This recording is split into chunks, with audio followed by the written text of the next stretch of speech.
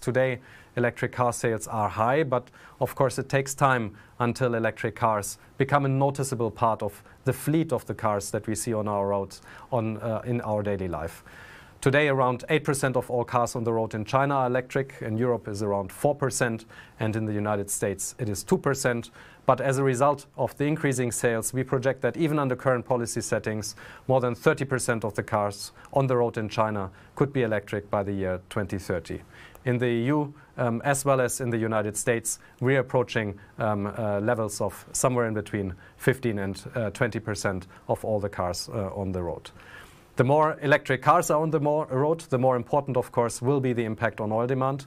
In 2030, under current policy settings, over 4 million barrels per day of oil is displaced just from the use of electric cars. Another 1 MBD comes from vans and trucks, and nearly another 1 MBD from buses and 2 three-wheelers.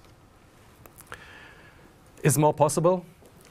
Yes, there is possible. If you look at all the announcements by government and industry, then we are quite encouraged. In our announced pledges scenario, we track all the goals and targets from governments, and we assume that all pledges and commitments by countries materialize in full and on time. Under such a scenario, every second car sold globally by 2030 is electric. In China, 2/3 of all cars are sold are electric, 60% in Europe, and more than 50% in the United States.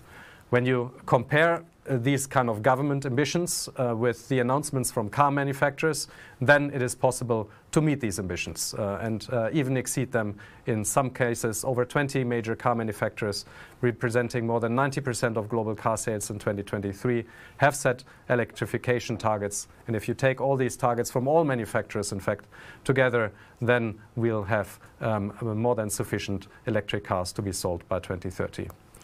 If we look more closely at batteries, then the outlook to 2030 is even brighter. Global EV battery manufacturing capacity last year was around 3 times higher than actual demand. And existing and committed battery manufacturing projects, so looking at those that are either under construction or have reached a final investment decision, actually far exceeds government and car maker ambitions to 2030. There could even be enough battery manufacturing capacity available to reach the deployment needs in the IEA's net zero by 2050 scenario, not only for electric cars, but also for electrifying other road transport modes.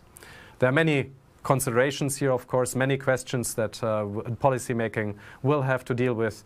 They concern the geographical concentration of manufacturing projects, and as our executive director already highlighted, the access to critical minerals. But the industry outlook here is one of a potential opportunity, and suggests that very high levels of electric car sales could be possible. With that, thank you very much for your attention, and back to you, Jethro. Thank you very much, Timur, for the presentation, and Dr. Birol for his remarks.